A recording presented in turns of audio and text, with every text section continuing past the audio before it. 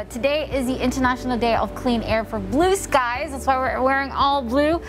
It's held following the global community's interest in improving air quality to protect health and well-being, of course. Fortunately, these days, we can now be more aware of air quality. And one way to do this is by using an app called Nafas, or breathing in Bahasa.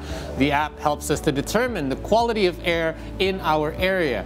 And as such, we're able to take preventive measures even if it's poor quality or overpolluted. Yes, I actually have the app in my hand right now, you know, and it actually says the rankings of in regards to air quality. It's got the color labels, and I know Jakarta, we can definitely be improved, but at least, you know, there's some green spots down there, and guess where that is? That is by area. Bali. Ah, yes, there you go. But you know what? And this morning we are connected with Nafas's co-developer Piotr Jakubowski, who will tell us more about the application and how it works and how we can also put it to use on a daily basis. So good morning, Piotr. How are you? Good morning. Thank you for having me. Thank you for joining us. Thank you for joining us. So about the air quality in Indonesia, we know that it is not the most ideal at the moment, but really, according to you who get, you know, the most recent data on an hourly or perhaps a minute basis, how bad is it, and what about the air quality here in Jakarta? So in Jakarta, when you take a look at the global rankings, the air quality is about 4 to 5 times above World Health Organization standards. And you know, this is a problem for us because everything that we breathe has an impact on our body. So one of the things that we're trying to do at Nafas is to bring air quality data to every single neighborhood in not just Jabodetabek, but we're in Jogja, we're in Bali, and we're planning to open a couple of new cities this year. And a lot of us are not aware of how poor quality of air and pollution can impact us. Apart from just informing those that use the app as to the air quality in their particular area, do you do other things such as conduct campaigns or perhaps through your social media in regards to more information regarding air pollution, just so we're more aware of these things around us? So there's actually a couple of things that we do. In the app, we have a very advanced learn section where you can go in and read plenty of different articles about what's going on. We do a lot of content on our social media at Nafas JKT. And we do partnerships with organizations such as Udara. This Thursday, we're actually doing a joint campaign with the University of Chicago to launch the new version of the Air Quality Life Index. Oh, nice. So we are really kind of focusing on bringing awareness and bringing attention to the issue because the lack of awareness is extremely high. And unfortunately, the impacts of air pollution are also extremely high too. So we have to balance that out. You know, I'm one of those people who are very aware of the impact of the air quality here in Indonesia. I grew up in Vienna, where it's close to 0% air pollution. Coming back here, I had asthma almost every single day for almost a year because it was that bad. But what are the areas covered by the app? Because I see there are a lot of different areas, you know, a lot of different cities. And how do you manage to, you know, track all these different locations? Do you have a sensor placed in every different of these locations? And do you have plans to extend as well to other cities? We work with a technology partner from the EU that provides outdoor sensing technology, and we work together with hundreds of volunteers and businesses who really care about the air quality around them. So, you know, one of our main sponsors is Bank Mandiri. They have been extremely fantastic in terms of helping support the network. And all of that data gets plugged into the app and is updated every 10 minutes. So, so the data that you see in the app is live as of 10 minutes ago. And this just allows us to give people like yourself or others who might be interested in what the conditions are like now, a really good picture about what the current situation is. Okay, so we've had a look, and we're taking a look right now as to how to navigate through the app and how the app actually works. It's basically very simple. Yep. You just figure out what area you're in, and it will tell you, as you mentioned, in real time what the air quality is like. But what do we do with that information? What are some of the recommendations per se? I'm in a very unhealthy area. It's a red zone. What are some of the suggestions for us to do in this sort of situation, Peter? So a few things. If you're staying at home, it's very recommended to run your purifier inside your house, and the main reason for that is because the level of outdoor air pollution that leaks into our house is actually quite large. The second thing as well is if you're somebody who likes to exercise, or if you've got kids under the age of 5, you should avoid being outside, really.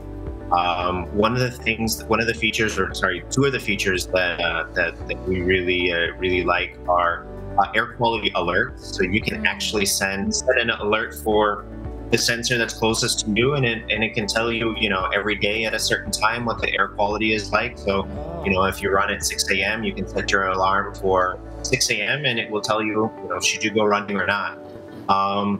And the second feature as well is an exercise alert. So based on a study from the University of Cambridge, we can actually determine whether you should reduce your exercise to 90 minutes, to 30 minutes, or not exercise at all.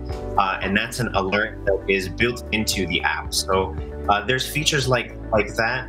We created a new feature for COVID, for the pandemic times. It's called the ventilation feature. And one of the recommendations for reducing risk of transmission indoors is to ventilate your house, open the windows, open the doors, and let some outside air in.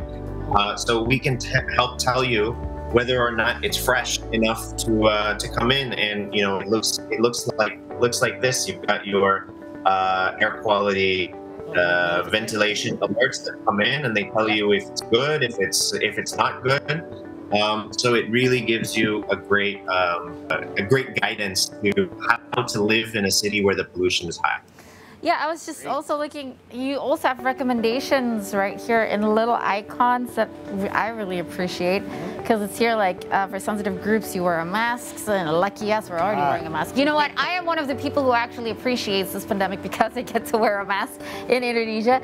And it says here, do not close your windows, because as you mentioned before, that's probably because the pollution is still pretty high, so you don't want, and turn on the air purifier. I think that's really cool. But speaking of air purifiers, right, this is something that I've been before we started airing, I asked you about this. Is something I'm really interested in, because the air purifier has become more and more popular during the pandemic. Can you tell us perhaps how the space in a room can affect the performance of an air purifier, and how do you determine it so we actually know what kind of air purifier to buy if we're looking for one for a specific room or space?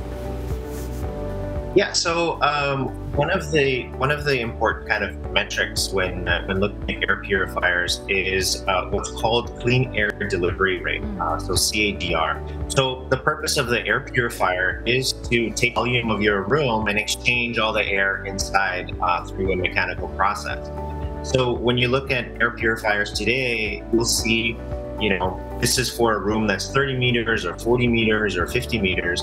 But that doesn't tell the whole story, because houses in Indonesia, they have different levels of ceilings, and the volume can be different. So when you calculate the volume of your room, that gives you an idea of how strong of a purifier that you need. When you multiply the number of air changes that you would need. So we've actually, Nafas and Arya, our sister brand, have actually created a calculator for this. And you can access the calculator through our Instagram and through some of the content in the app to make it a little bit easier. The second thing to keep in mind, and this is very simple, scientists, health professionals, building specialists, they've all recommended that if you want to get a purifier for your house, get one that only has HEPA technology, that doesn't have anything additional, UV, ionization, or plasma, simply because science around the efficiency of those technologies is not very clear. and in some cases, they actually produce secondary pollutants, so they don't necessarily make your indoor air cleaner. Yeah, I don't understand the technicality of it all, but I just bought a vacuum cleaner for my house that has a HEPA filter because that's all I've heard about lately. So I'm glad I'm on the right track when it comes to that. Now, Peter, I don't know if this is a question that you can answer fully or not, but now that we're all more aware of the air quality around us, and it seems to me that, you know, for the most part, we're a little bit shocked as to, wow, it turns out our air quality is not that good. What can be done, perhaps in the long or short term, in regards to improving air quality around us, especially in the greater Jakarta area and Indonesia in general? Is it a reversible thing? Is it something we can do eventually to improve this sort of thing? And can this information be passed along? Absolutely, it is reversible. All we have to do is look at history. You look at London in the 1950s. If anybody watched The Crown, you remember the episode where there was the big London smog. London cleaned up its act over 40, 50 years. So what can we do in the short term is very simple. We can get more and more informed about this, and we can go out and vote for people in the government who care about this issue, because you know, it is something that is affecting our daily lives. It is something that's affecting our health, and it is something that's affecting our you know, our life expectancy. Yeah. So in the long term, it is going to take policy and government intervention, and it's really up to us to make sure that the people who represent us care as much about air quality as we do. You know, Piotr, this was a very, very informative session, and I'm glad that we got to do the special interview with you. Good luck on Nafas, and I'm really, you know, we've been looking at this app since 6 o'clock in the morning, and I know that it's been, you know, it's constantly updated it's because it's already different. It's getting a little bit orange now. Yeah, it's got less green than even before. So, so thank you so much. I will definitely be using this app to, you know, because a lot of us perhaps may have some sensitive group friends. So thank you so much for chatting with us on the Nafas app. And we hope Thank you very much. to see your continued success and stay healthy. Take care. Thank you for your time. Stay healthy. We'll talk to you again soon. Bye-bye.